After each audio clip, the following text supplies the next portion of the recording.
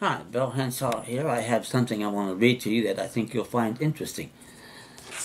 Well, here we go again. Al Sharpton, Jesse Jackson, John Conyers, Southern Poverty Law Center, NAACP, Maxine Waters. You're either too ignorant to be in a position of authority for your people and or are actively selling them out on false hope and false promises.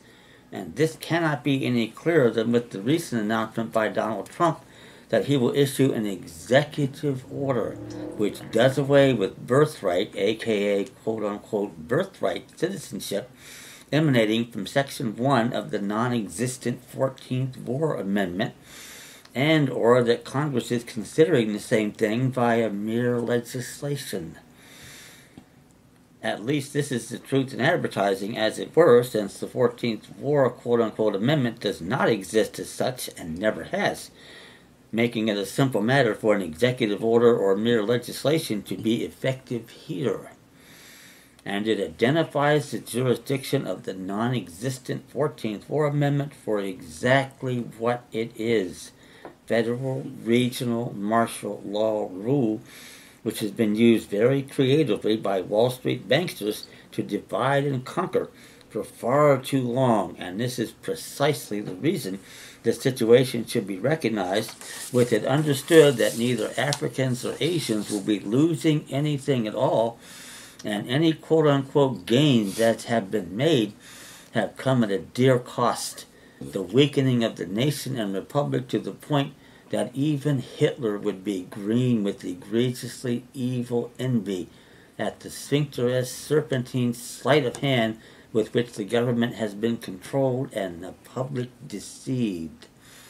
Or, as T.S. Eliot put it more succinctly, the last temptation is the greatest treason, to do the right thing for the wrong reason. Now, a brief commentary on what I just read to you. And we'll start with Hitler, and I could easily have also included Kim Jong-un and Pyongyang. At least administrations of this type are what Ayn Rand described as intellectually a lot more honest, because you know what you get. They made no bones about it in Berlin or in North Korea. They own you. That's the way it is.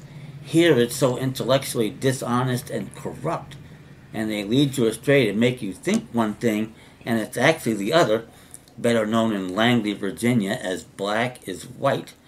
That's how this system operates. They keep everything behind the scenes. You never see it until people like me get out there and start telling you what the truth is.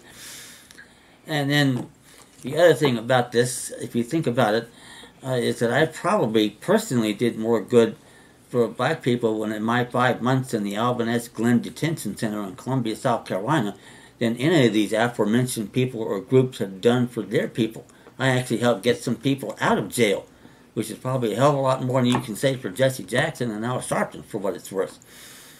And so that's the way that is. And, oh, by the way, I've been reminded here, I got to tell you to check my link out on the 14th Amendment Explained. There's a link on the bottom. You can go to that. It has a lot more to say about it. And please remember to like this video and subscribe.